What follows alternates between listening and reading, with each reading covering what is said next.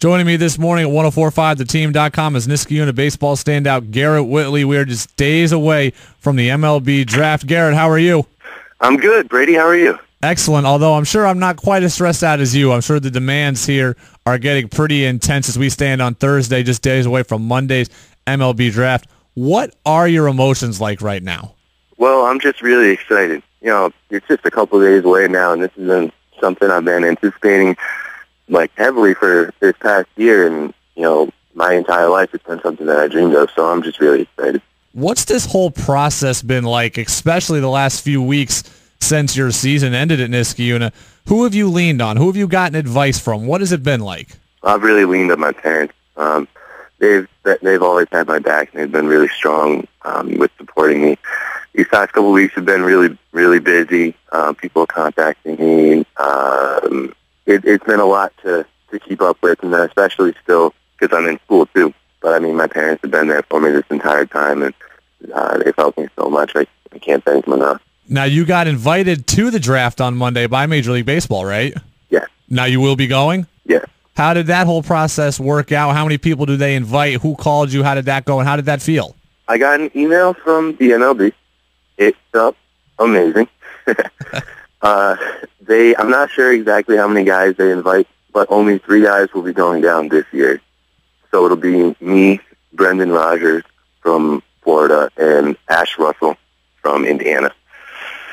And I mean, it's just a really cool thing. They set up some meet and greets for us. They do some dinners and there's a lot of media down there.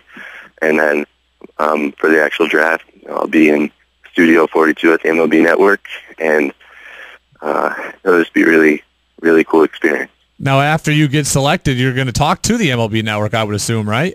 Yeah, I guess so. What are you hearing? Have you heard from anybody, any teams contacting you, saying that they're potentially thinking about picking you? Well, I've had contact with all 30 teams, and you know, I'm not sure who may or may not pick me yet. I'll have to see how it plays out. Now, you are committed to play baseball next season at Wake Forest. Just curious, this happens to every college, but what is your communication like with the Wake Forest coaching staff, or is there not really any until once the draft happens? I've had communication with them. You know, a lot of it's just been really supportive from them. They've been really good with it. They said that they will support me regardless of the decision that I make. They said I'll always be a Deacon, which is really cool to them, you know, because if I don't go to school, obviously they'd be missing out on one player that they were supposed to have, but they said I can still use their facilities if I want to. I can come back to school there and all that stuff. They'd always still have my back. They've been really good about it. What is the relief of knowing you have options, that you're not a college senior who's hoping he gets picked or has one shot to get drafted? What's it like knowing that you could get drafted and signed, or you do have the option to go to school? I'm sure that is a big relief. It is, because knowing that I have another great option to fall back on if the draft doesn't go how I'd like it to, it really takes a lot of the pressure off. Are you graduating high school no matter what? You're staying at Niskayuna through graduation, even if you sign hypothetically the day after the draft, you have to finish high school no matter what? Right. I actually wouldn't be allowed to actually sign the papers until after I graduate. I'm going to give you a chance to play car salesman here. If you're in the room with the Major League General Manager, why should they take their first overall pick, and why should they take Garrett Whitley?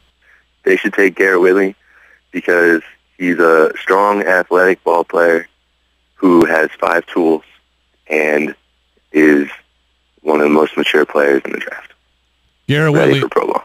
Ready for pro ball. Garrett Whitley, Niskayuna baseball standout with us here, 1045theteam.com, looking to become the second player from the Capital Region to be drafted in the first round in back-to-back years. Last year it was Jeff Hoffman out of Shaker. Again, we talked about it a little bit 3 weeks ago when we spoke, but just how unbelievable is that to think about 2 players from the Capital Region potentially being taken in the first round in back-to-back years? It really is. It's just that it doesn't happen a whole lot from the Northeast, and 2 people from our region in 2 years, that'd be great. I'm hoping that it happens. Garrett Whitley getting ready for Monday night. He's going to be in New York City at the MLB Network for the Major League Draft. We will certainly be watching with all eyes here in the Capital Region. Garrett, good luck. Thank you, Brady.